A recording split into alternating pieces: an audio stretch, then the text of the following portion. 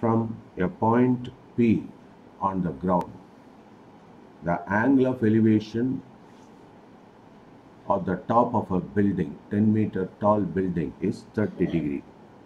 So RQ is the building and the angle of elevation is 30 degree.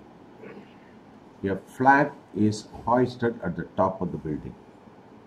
RQ is the height of the building. On the top of the building, SR, that is the Flagstaff, is fixed.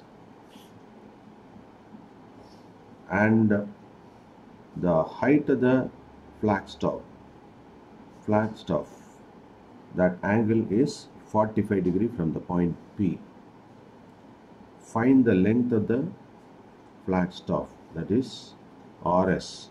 You can take this as X. H is given as 10 meter. And also the distance of this P from the foot of the building is asked. So we have to find out two answers. So PQ is the building height, that is 10 meter. H. QP, the ground position, is also asked. RS, the length of the Flagstaff, is asked.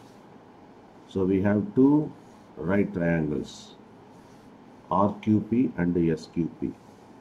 RQP based on the building, SQP based on the Flagstaff and the building, and the RPQ angle is 30 degree elevation.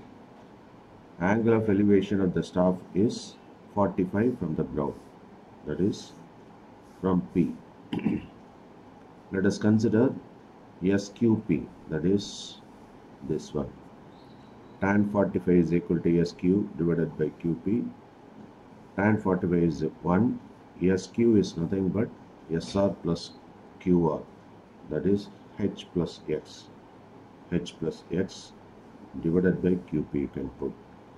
So QP is equal to H plus X. This is the first equation.